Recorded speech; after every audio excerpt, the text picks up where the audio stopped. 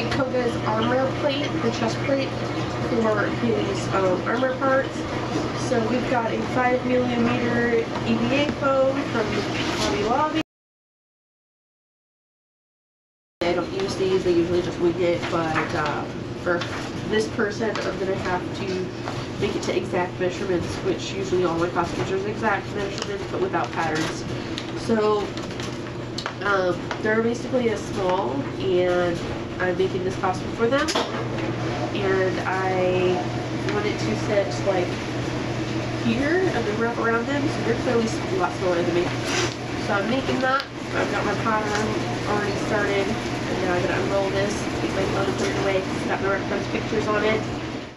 Alrighty guys, so we're going to go ahead and get started. So right here we have a 5mm EVA foam in white, and the pattern that I have made for this person's exact measurements. So we're going to basically trace it on twice, but a flipped image of each other. So we're going to mirror it, and then we're going to cut it out with a box cutter or an exacto blade. But I'm using a box cutter. Please make sure you are safe. Please make sure your box cutter is very sharp, and by checking that with a piece of paper. But also, if you're a child doing this, please make sure you have an adult with you to help you. So right here I'm tracing everything out, and I'm flipping it, and I will be doing the same thing on the other side, doing a whole mirror image, and I'm going to cut it out with my box cutter.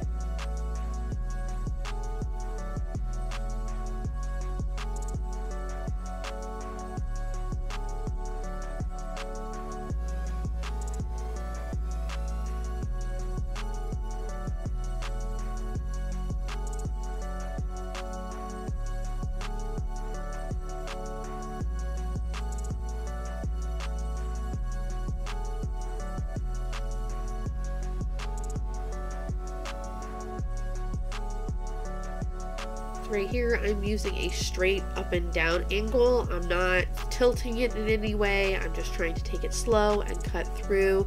My blade is very sharp, so just one fell swoop is awesome. And I'm just cleaning up a little bit of details before I have to sand everything. Sorry, I am a little sick and my voice is coming in and out, and this is why I haven't uploaded this last week.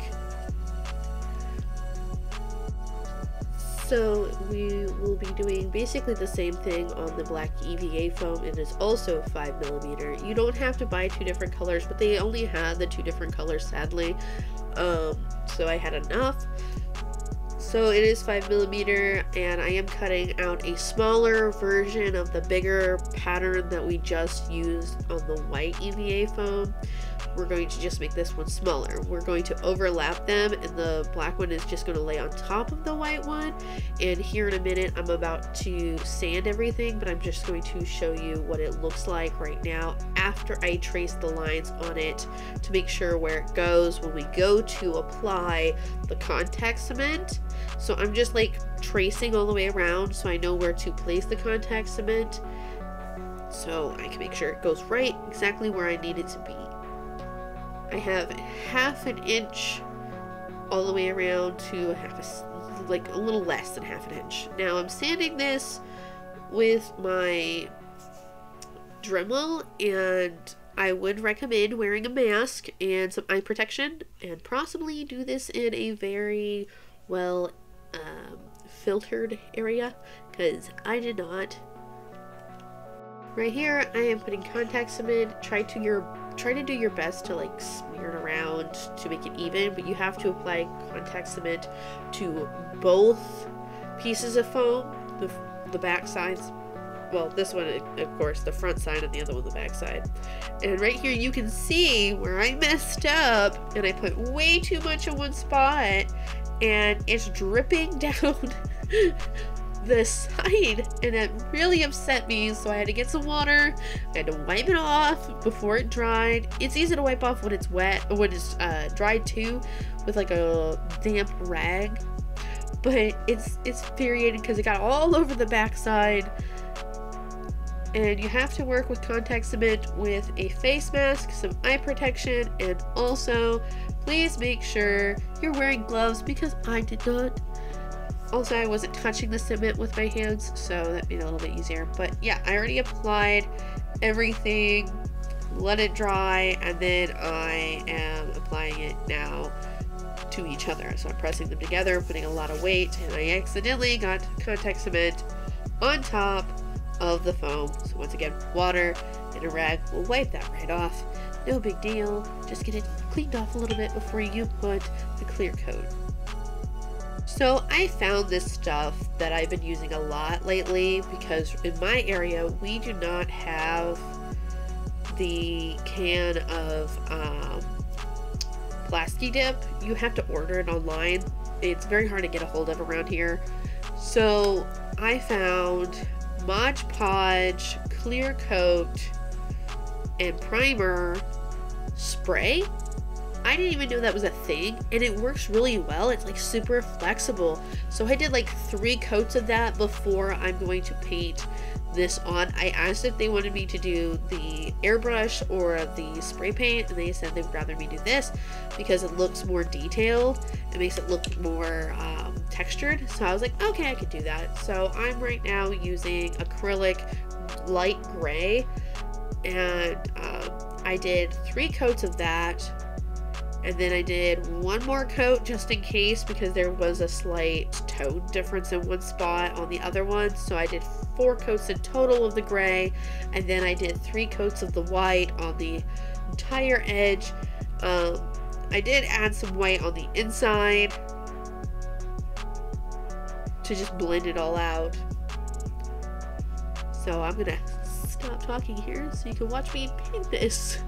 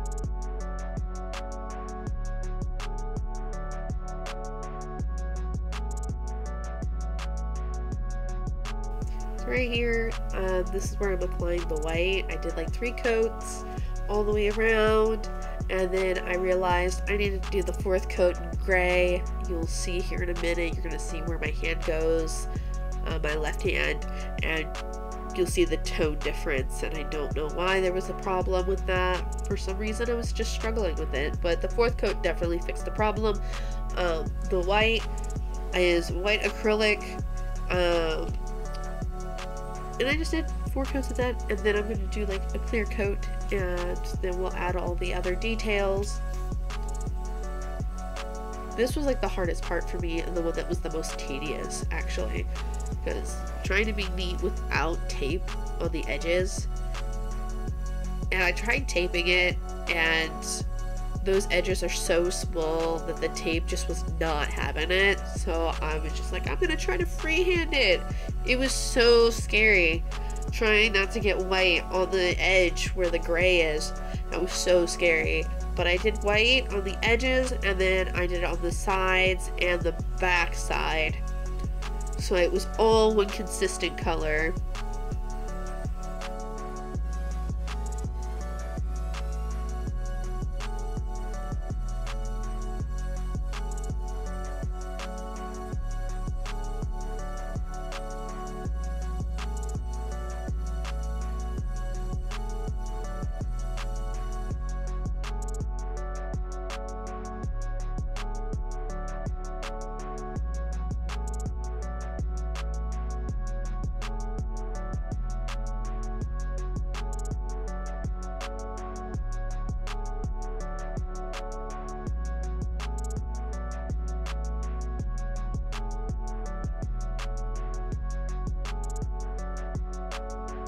So right here, I scored lines into the backside of the armor. I took 3-inch nylon webbing. I took 3 inches long, cut it, heated up both ends, and then I went and put a snap on it, and now I'm hot gluing it down. And I made sure I hot glued the edges down, and I'm using ice water to tap the edges down to make it really nice and neat and let it cool faster, but also be very pliable with your fingers and you're not burning yourself. So I'm like dunking my hand in ice water right here just to tap it down and put down the edges. I'm sorry I didn't record the process of the nylon webbing and the snap. I forgot to, not gonna lie. But I made sure I measured and scored out everything and then hot glued everything. And I used quick cooling hot glue. I didn't even know that was a thing. But I wanted to try it out. And it turns out I like it a lot. That was just really hot though. I did burn myself at some point.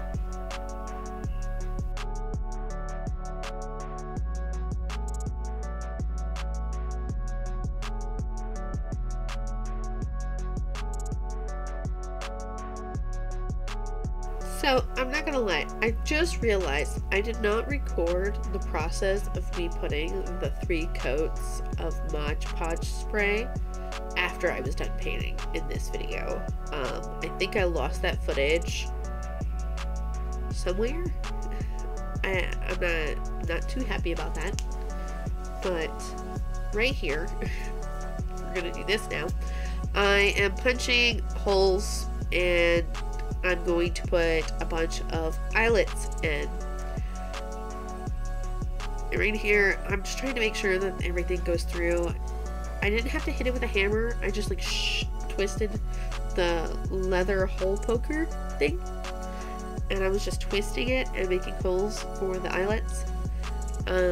Turns out this leather thing was not the correct size, so I had to go in with a exacto knife and make the holes a little bit bigger, but I ended up getting 1/2 inch or 1/4 size, I don't remember, of eyelets, and I only could get those from Walmart. For some reason I went to Joann's, I went to Hobby Lobby, I went to a lot of places, but the only place that carried them was Walmart.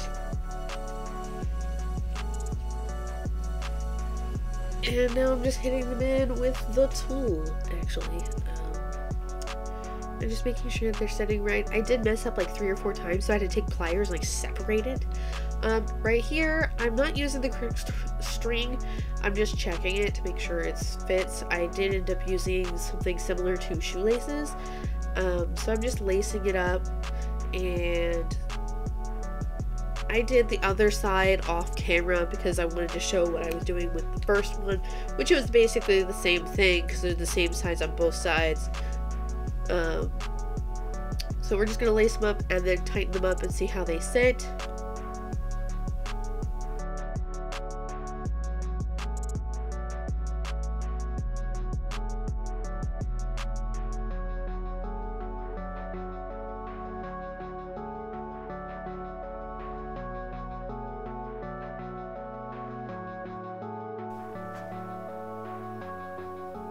And this is what it looks like all tied up, also with it all snapped on to the chest plate. So right here I'm putting really tiny eyelets in, and they're really tiny, and I didn't know they made them this small.